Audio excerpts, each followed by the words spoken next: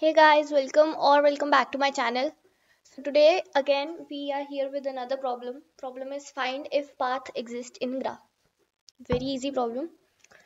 So so we are given a bidirectional graph, okay, with n vertices and where each vertex is labeled from 0 to n minus 1. Okay. So if there are three vertices, label will be from 0 to n minus 1, like 0 to 3 minus 1, 0 to like 2. So 0, 1, 2. The edges in the graph are represented as a 2D integer array, edges. So these are the edges which are given to us. So that is, there is an edge from 0 to 1. There is an edge from 1 to 2. There is an edge from 2 to 0, and these edges are bidirectional, guys. Just see this thing, this word, bidirectional. So if there is an edge from 1 to 2, there will be also edge from 2 to 1. Okay. It's a bidirectional edge. Okay. So we have to determine if there is a path exists between source to destination. So source is given, which is 0. That is, this is a source and destination is 2. So we have to tell whether there is a path that exists from source to destination or not. So we are given edges and we have to return whether there is a path or not. Okay. So let's see how we can approach it.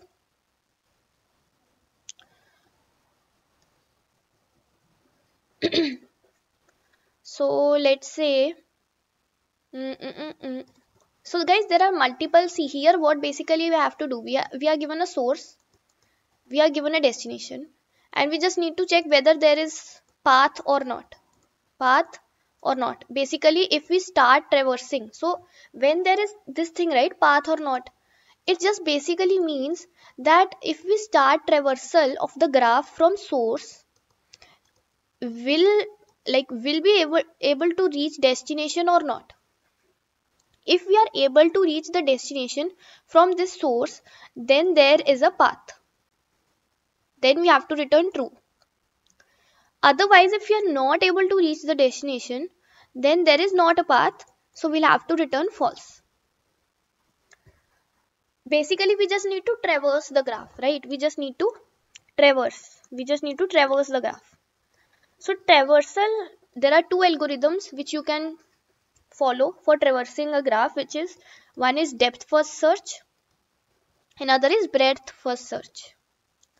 So in this video I'll be discussing depth first search approach. Okay, if you want I can make a video on breadth first search also. Let me know in the comments if you want video on that. Also there is another method by which we can solve this problem, which is union find algorithm. Union find. So if you want the video on that also, let me know in the comments, right? I'll definitely make a video on it. But in this video, we'll be discussing DFS solution. We will do DFS traversal and we will find whether there is path from source to destination or not. So this is my source. Source given is 0. Destination is 2. Destination is 2. I will start my depth first search. For depth first search, I will have to keep a visited array. If I do not have visited it, I will be repeating the edge vertices again and again. I'll be like going to them again and again, which is obviously not correct. It will be like infinite loop. For example, what I'm trying to say, see, see, I will start the traversal. I'll let you know side by side. See what happens in depth first search. We are starting from here. Source we know, right? We are starting initially. This visited is false for every node. But like initialize it with false. Okay. I have taken its 3 size because total vertices are 3. Okay. So that's a 3 size. I will start from the 0. Okay. First thing which I will do, I will check whether this 0, the current vertex, like this is my current vertex. Okay. Just name it as current. First of all, I will check whether this current is equal to destination. If it is equal to destination, I found my destination. Basically, we know that we are starting from source. So if any time in the future I am able to find my destination, it means there is a path, right? So we can return true. Okay. Otherwise, I will check. Is this node already visited? That is, have I already visited current? If, see guys, if already I have visited this current, let's say I have already visited 0 earlier sometime. So obviously there is no point of again visiting it, right? We will just be going in a loop, because we have, let's say we have covered this point and again we come to this point. So what is the benefit of that, right? We are doing the same thing again.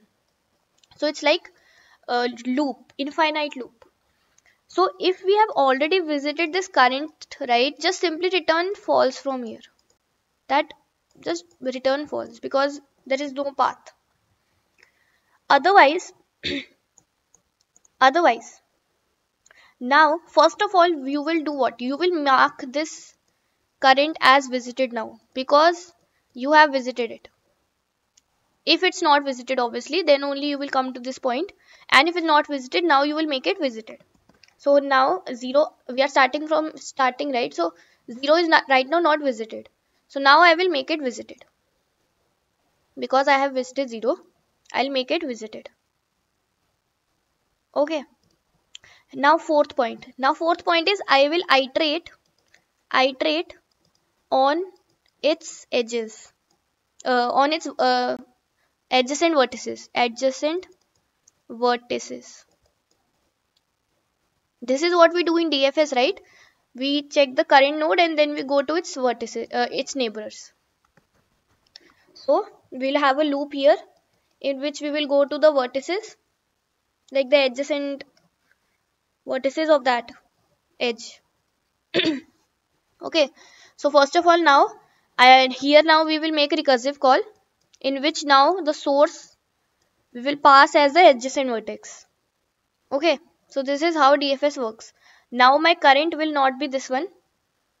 Now my current will become, let's say I'm going first on this neighbor. So there are two neighbors. For 0, there are two neighbors, 1 and 2. Right? There are two neighbors. So one by one we will go to each of them. First I am going to 1. Okay. First I am going to 1. So now my current is here. So again same steps. Is current equal to destination? No, destination is 2, current is 1. Not. Then if this current is already visited of current, visited of 1 is false. So it's not visited. Then since we have visited it now, we'll have to mark it as true. 1 means true. So here just mark it as true. Okay. And now we will, fourth step is what? To iterate on its adjacent vertices. So what is adjacent vertices of 1? It's 0, right? Adjacent is 0 and adjacent is 2.